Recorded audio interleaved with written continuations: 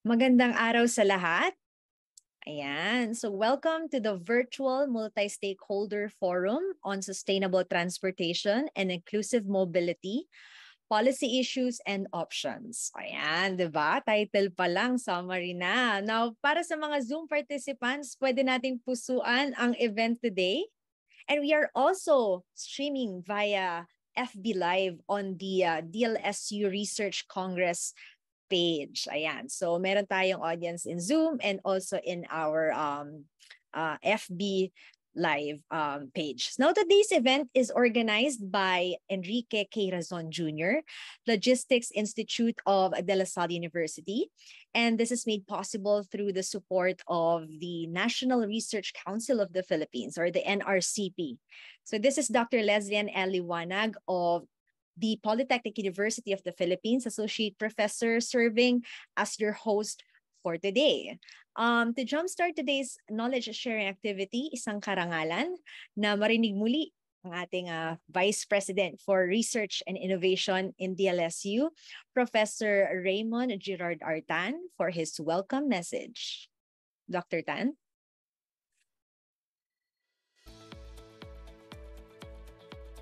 Thank you very much, Dr. Liwanag. Maraming salamat, Professor Tan, for that very inspiring message to set the tone of this forum. So katulad ng nabanggit ni Dr. Tan, ay iba't ibang sektor ng ating lipunan ang naririto ngayon.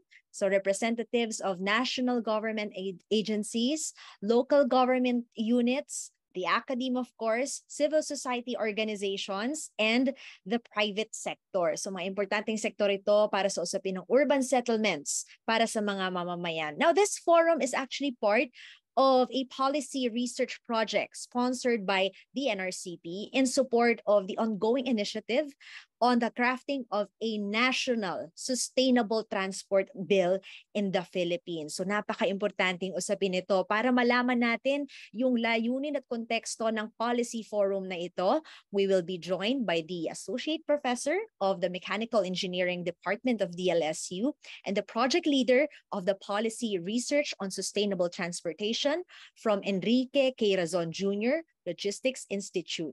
Folks, help me welcome Dr. Neil Stephen A. Lopez.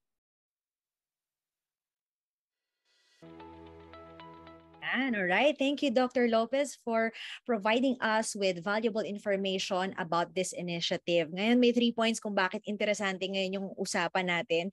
Dahil bilang estudyante, mga empleyado, buhay na natin yung transportation. Pangalawa, mahalaga ay evidence-based yung data natin para malaman natin kung pangatlo, ano-ano yung magagawa natin bago ma-implement bilang mga actors, bago ma-implement yung proposed na policies and programs with regards to our transportation. Now, let us now go to the knowledge sharing proper of our program. Nabanggit natin kanina, we have invited representatives from local government agencies, civil society organizations, and the private sector. Mahalaga ito dahil matutunghayan natin yung kani-kanilang mga initiatives, mga karanasan sa pagpapatupad ng iba't ibang transport projects sa ating bansa. Ngayon, para maunawaan natin ano-ano yung mga effort na to sa pagpapatatag ng sustainable transportation mula sa ating mga lokal na pamahalaan, we are pleased to have our first speaker. He started his very young career as a policy researcher for the Office of the City Mayor under former Mayor Lino Cayetano of Taguig City. Upon the creation of the Taguig Mobility Office in early 2020, he was appointed to be its officer in charge. Since then, he has been leading the city's sustainable transportation agenda, which includes the bicycle lane network plan, road safety audits, and walkability studies. I'm sure katulad ko, interesado yung mga netizens nating bikers. Ladies and gentlemen, here is Mr. William Mariano of the Mobility Office of the City of Taguig Government. Mr. Mariano? All right, Sir Will, thank you very much, Mr. Will, no, for sharing local efforts for the Tagigeños. Yeah, nakita natin yung significance of having a dedicated committee na talagang tututok dun sa concerns, no, and open discussions with the stakeholders na talagang nakakaranas mismo doon sa daan. I hope you can stay, Mr. Will, no, on the open forum later. Thank you very much. Now, our next guest speaker will highlight the perspective of another innovative city government. Now, I am pleased to introduce to you the Chief Transportation Planner of the City Government of Pasig, Mr. Robert Anthony C. All right. Okay, so mula sa Taguig, mabilisan tayong naipasyal sa Pasig, no, for their own local efforts. I'm sure na-absorb natin lahat ito dahil very short, no, very short, very brief. Thank you, Mr. C, for those very insightful inputs. Now, before I proceed to the next speaker, I would like to remind our audience na pwede tayong magtanong sa ating speakers using the chat box of this Zoom webinar. Please type in your questions anytime during the webinar. And we will try to entertain, i-maximize natin, i-take advantage natin, no, that we can entertain as many questions as we can during the open forum. Now, at this point, gusto nating maunawaan lalo yung perspektiba, no, ng ating civil society organizations at citizens sa sustainable transportation and usapin ng inclusive mobility. Our next speaker is an environmental planner and urban cyclist. Aside from previously working as a local urban planning consultant on active transport for the World Bank, she is also the founder of Life Cycles PH, a group dedicated to providing bikes to frontliners during the pandemic. Bongga to. She was recently awarded the Outstanding Women in Nations Service Award 2022 for urban transport. Folks from the Move as One Coalition and Alt Mobility PH, please give a warm welcome to Ms. Keisha Mayuga. Ms. Keisha?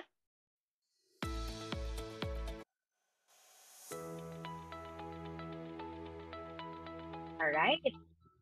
So thank you, Ms. Mayuga, for that very inspiring discussion. Napaka-interesanting makita yung kababaihan, no, bilang aktibong mamamayan na namumuno sa transportation efforts sa ating bansa. Siguro makita natin yung mga speakers natin from the first speaker on to the second, from Taguig to Pasig, and now kay Ms. Mayuga, makita natin na nagkakasundo yung three speakers natin when it comes to collaborating with the stakeholders. Dahil at ano't-ano pa, dahil tayo rin yung makakabenepisyo nitong mga little efforts ng mga organisasyon at ng mga lokal na pamahalaang ito. At this stage, we'd like to get insights and understand better the view of transport associations and the private sector. Now, our next speaker is the chairperson of the South Metro Transport Cooperative, which operates public utility e-vehicles.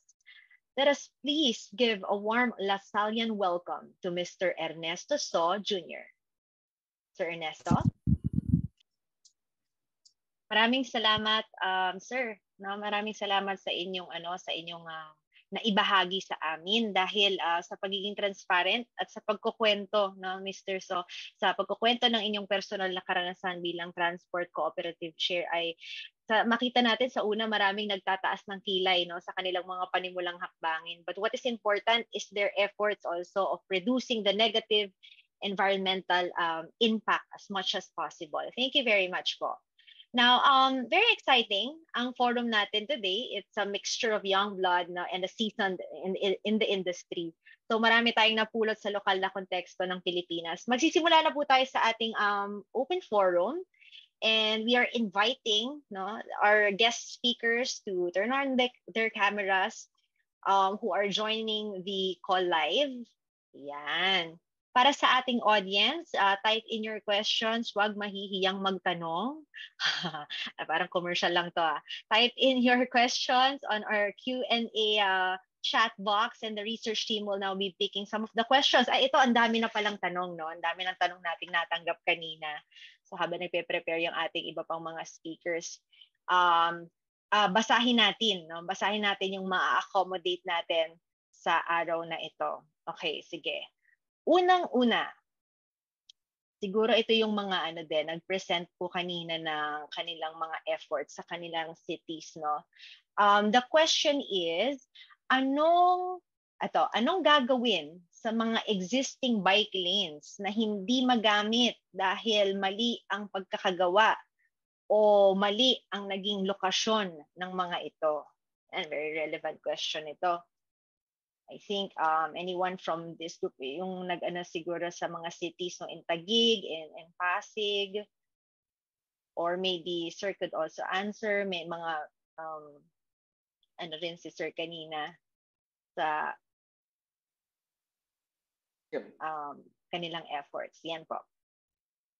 Hi, Leslie. So Anthony from Pasig Transport.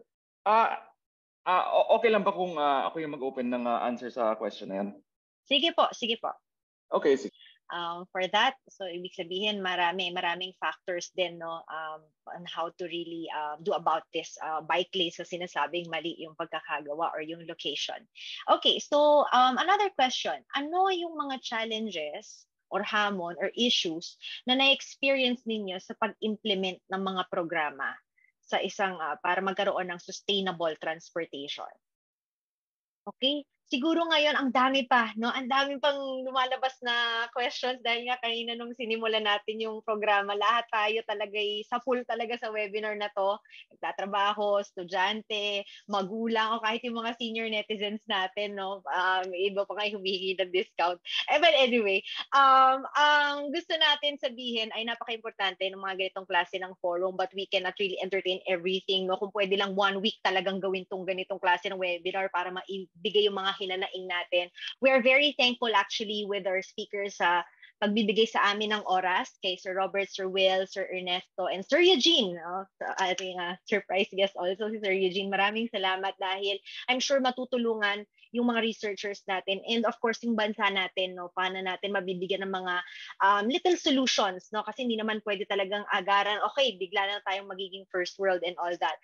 So again, very thankful kami. At this stage, we would like to commend our speakers for giving out the Certificate of Appreciation. Ito ay pamumunuan, of course, si Dr. Lopez bilang project manager ng proyektong ito. Dr. Lopez, you can read the citation to be given to our speakers. Thank you very much, Leslie, and to our guest speakers. No? So, of course, para naman may history at hindi lang maging chismis yung event natin today, photo op muna tayo. On natin ang ating mga cameras.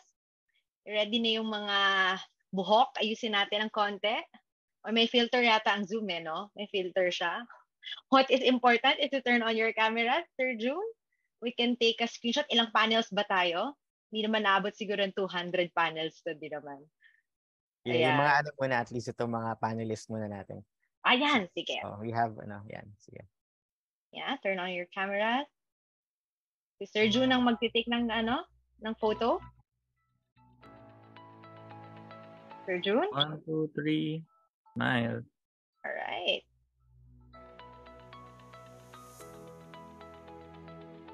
Okay. Hold your smiles. Okay na. Okay, 1, 2, 3, smile. Okay na daw po. Sige, maraming salamat. Now, to sum up today's discussion, I'm pleased to call Mr. Ian Jason Hesita, who serves as the Policy Research Specialist for this project and a faculty member of the Department of Political Science at De La Salle University. Sir Ian?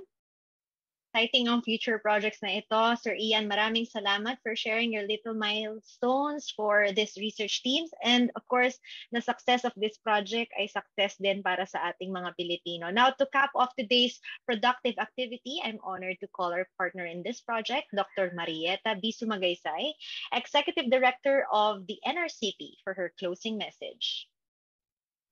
Dr. Sumagaysay? All right, innovative changes driven by science and social sciences. Thank you, Dr. Sumagaysay. Bago tayo mag-leave, no, sa ating Zoom room, bago mag-leave ang participants sa Zoom, may katibayan na nag-stay kayo with us. I would like to direct your attention to the survey link posted in our chat box. Ayan. Ang survey na ito ay para makuha natin yung pulso ng publiko sa posibleng pagbuo ng mas sustainable transport policy sa Pilipinas. Ito, pwede ninyong i-save muna yung link. I-save nyo muna itong link na ito. Paki-post na lang muna. Sige, post ko na lang muna sa lahat. Ayan. Na-post ba sa lahat? Nakita niyo yung link? Saka sasagutan niyo to, yung form na to after this event. Yan, thank you Sir Ian for posting it to everyone. Saka sagutan natin tong form na ito after the event, tapos makikita niyo yung link to request certificates at the end of the survey. Yan, maraming salamat sa ngalan ng Enrique K. Razon Junior Logistics Institute ng De La Salle University at ng NRCP.